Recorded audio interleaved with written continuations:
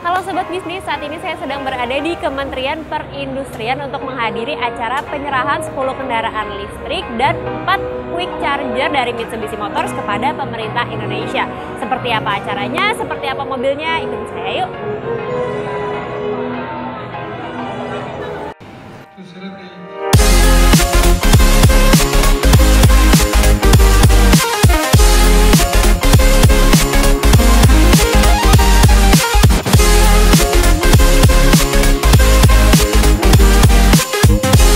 Samping saya ini adalah salah satu unit kendaraan listrik yang diberikan Mitsubishi Motors kepada pemerintah Indonesia, yakni Mitsubishi i-MiEV.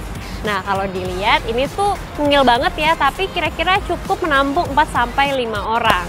Sedangkan jangan salah, walaupun ini mungil, ini juga dapat menempuh jarak sekitar 160 km. Kita lihat yuk.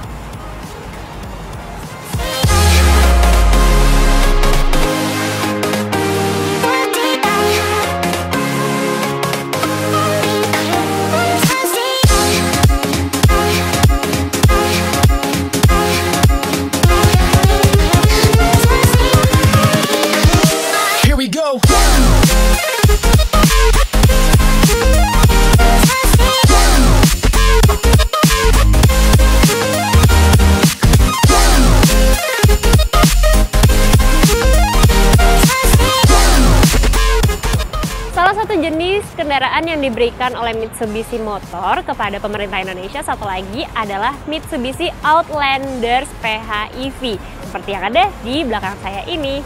Kalau di Eropa, Mitsubishi ini telah menyumbang sekitar 10% dari pendapatan Mitsubishi Motors dan sudah terjual sekitar 100.000 unit.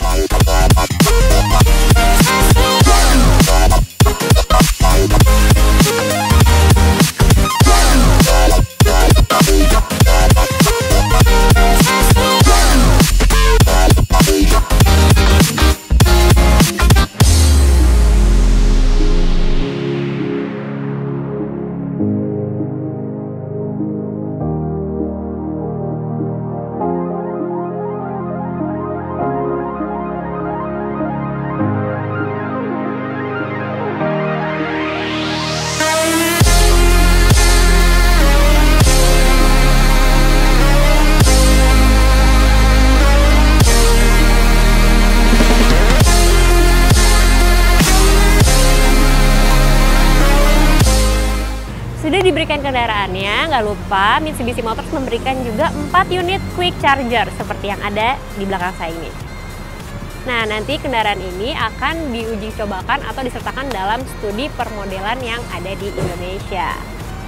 Jangan lupa ya, follow dan subscribe terus YouTube channel Bisnis TV. Sampai jumpa!